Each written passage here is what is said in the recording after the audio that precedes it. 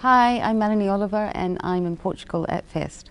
Okay, so my presentation is about, I think it's important to me to say how I got started editing, and originally from New Zealand, but it's about the difference between cutting a normal film, which is predominantly drama, and the use of the sort of fashion of musicals and staying within that realm. So when you edit a normal film, you can take words from a scene, you can swap them around, you can come in wherever you want.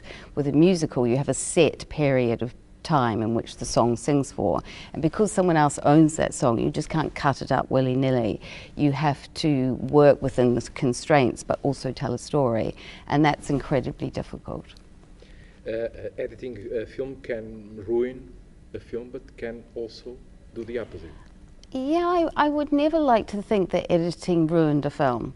I think that would be near impossible. I think what happens is you're told to make changes. You're told to move the film along. You know, I think when you make films, it's not an isolated situation. There's a huge group of people that surround a film, and through that comes a navigation in which the editing room has to do, and sometimes you don't have that control. Of all your works, what was the most challenging of all? I definitely would say Les Misérables, because no one had ever done live singing quite like that. And it's not live singing like I'm going to sing to you on camera. What Tom did was he allowed the actors to play it like a scene. So they could slow down, they could go fast, they could hold on to notes, so they could play around with the structure of the songs. Most musical directors wouldn't allow that to happen. They expect you to stay on time because that's the respect of their medium. But with Tom, because the actors were allowed to basically do whatever they want, and also it was incredibly physical, like Anne Hathaway when she was dying was you know, she'd stopped drinking water. She was in quite a physical state, so it was difficult at times to sort of make that fluid. What do you think of this ritual of passing your knowledge to other people? Do you like it? I think it's brilliant. I must admit I haven't done it a lot, but I work with a really strong group of assistants, and they're very, very important to me. I mean, often when they get a bit older, they go on to become editors themselves, but a lot of them have stayed with me for sort of, some have been with me nearly 11 years now, and it's because I expect them to tell me the truth. I expect them to come into the room, and if they like something, I really want to hear that, but often they say something isn't working and I can get a bit grumpy or a bit sort of hurt ego-wise, but I want them to tell me because they're not going to be the only people that are going to tell me that something isn't working. So when I work with those people, I try to create a rigor where we're all involved. And just hearing Philippe talk last night, I didn't quite understand what the festival was, and I think it's super important to actually meet someone that makes films now, because the lens has completely changed since COVID and Black Lives Matter. Why? Why? Because of social media, and because younger people feel that they have the right to say how they feel.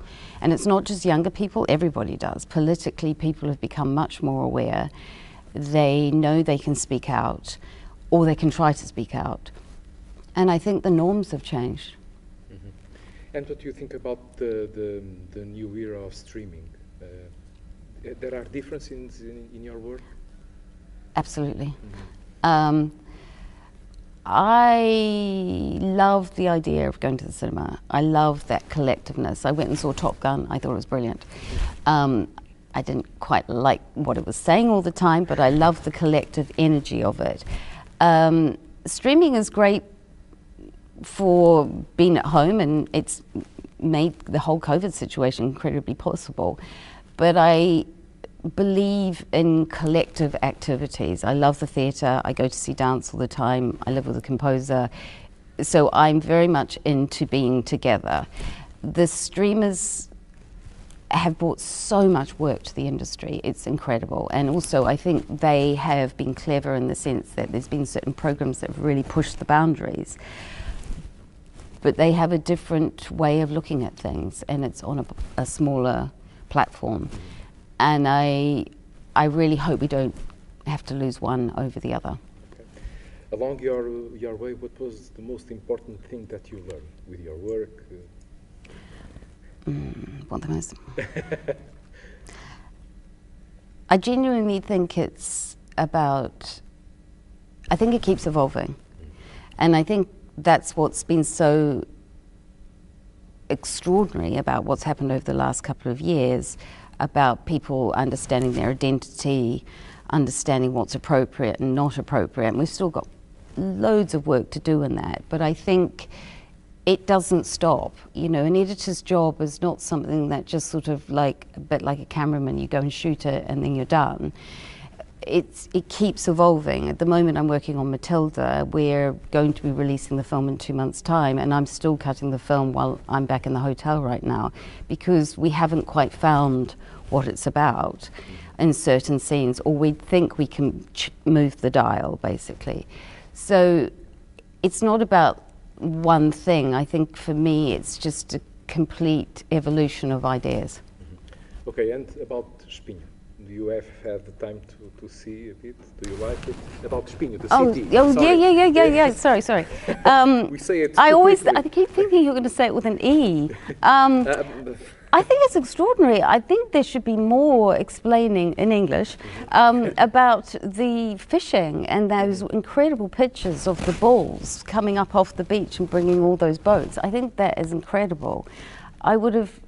I've seen it dotted around the place, but it's not in English, sadly. But I just love all those images, and also I'm a bit of a ceramics person, so I just loved seeing all the different sort of sculptures and sort of tiles around. So, you know, it's been wonderful. Melanie, thank you. Good luck on editing that one.